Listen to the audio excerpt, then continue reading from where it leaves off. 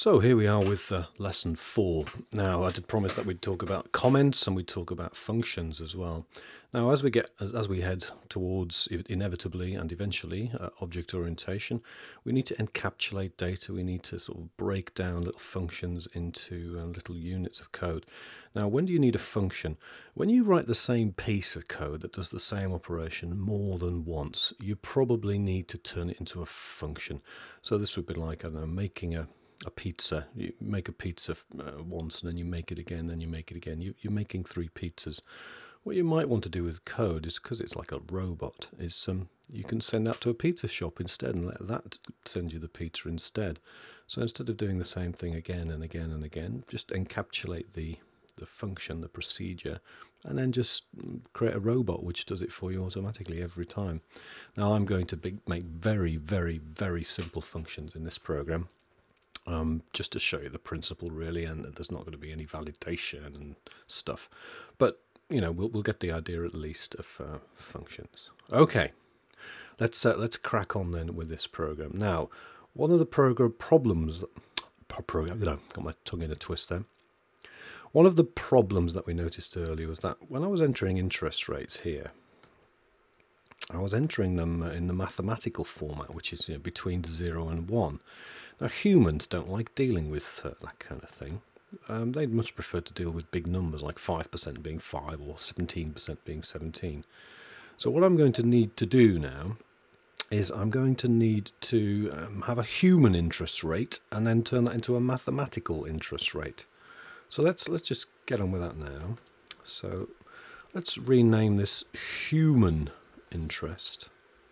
There's a bit of a joke there if you're thinking about it, but let's not worry too much. Enter the interest rate. Now we're going to enter 5 or 17 or 12 rather than 0.05. Then we get back out a bucket with a label on the side saying human interest, and inside there'll be the number 17 or whatever they've input. But that's not going to work for the maths that we're going to have later. So what we need to do then is we need to convert that into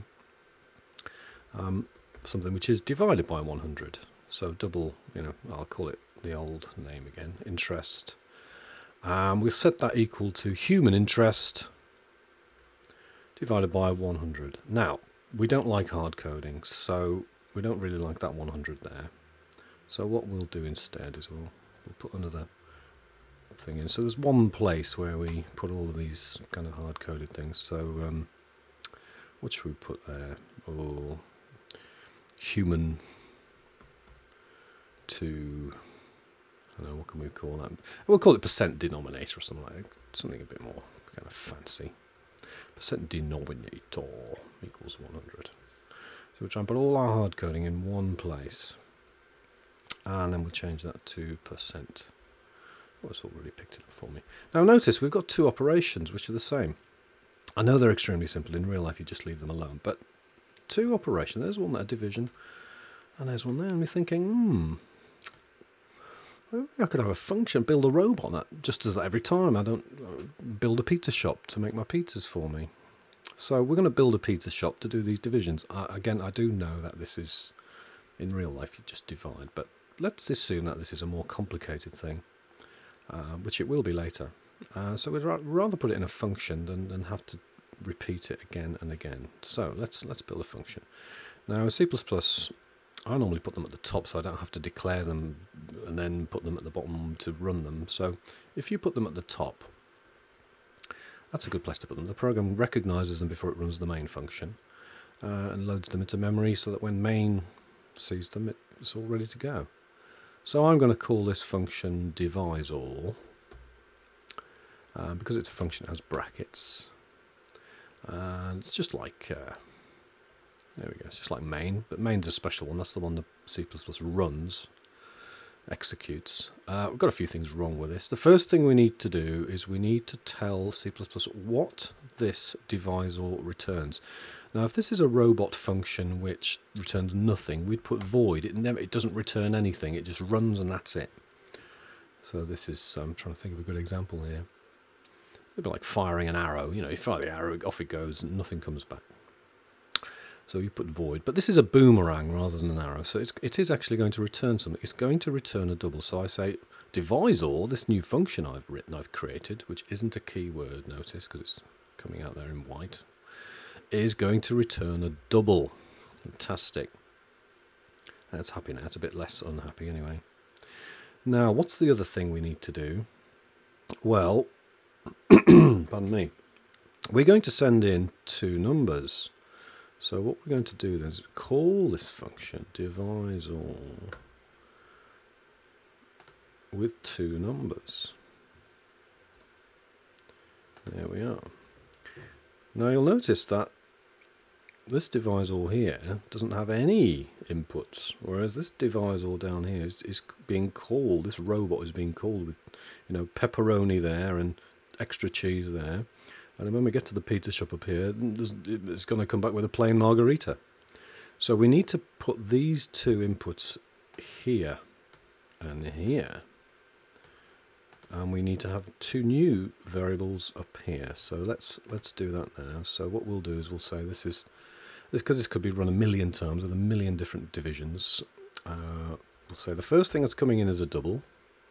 Now, I have a version C++ with Xcode, which doesn't necessarily need to be a...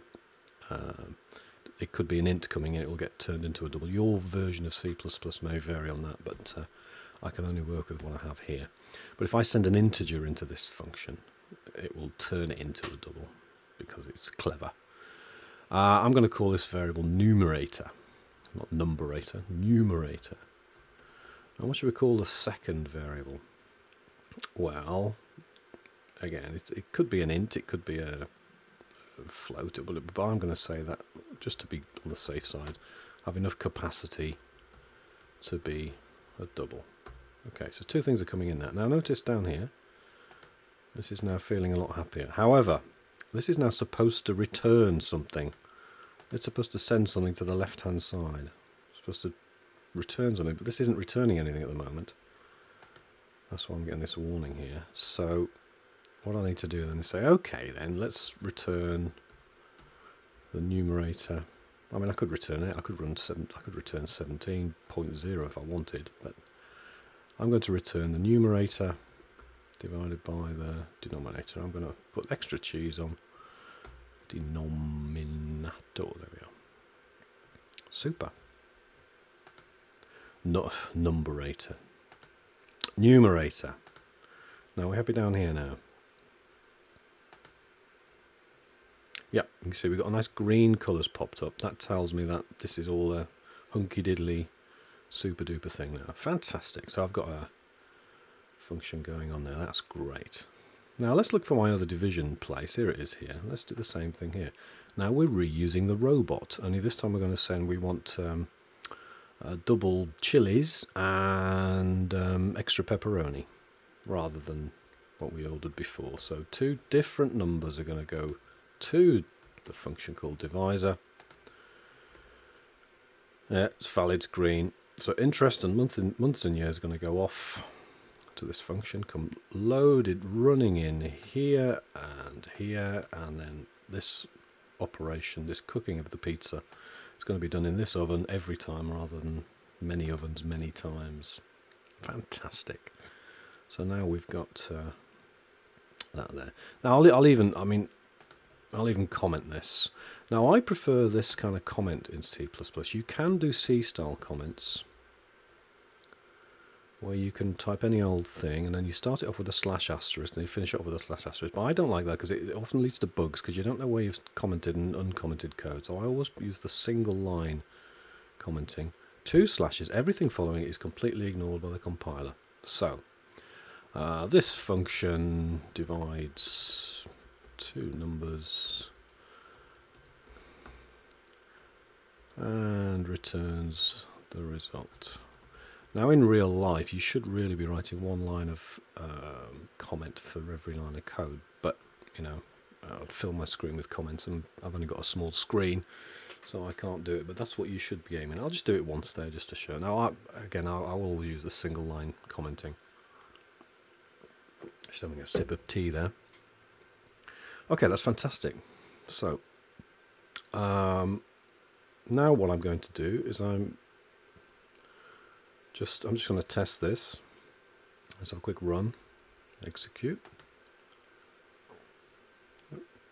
Enter the principal amount, 25,000.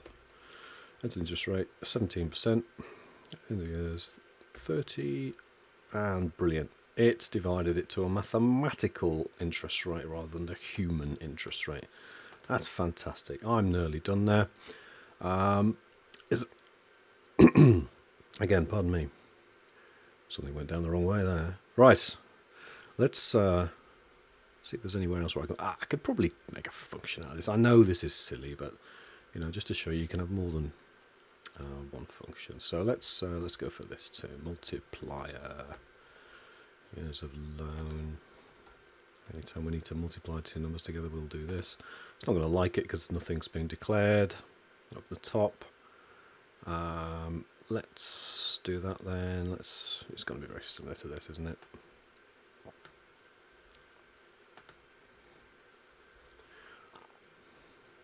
Already declared it, so you can't have it again. You can't have clones. Well, you can, but let's not go there. Multiplier. These aren't really good names, are they? So, first number, second number coming in, and this function multiplies two numbers. And returns the result. So, let's copy this stuff here.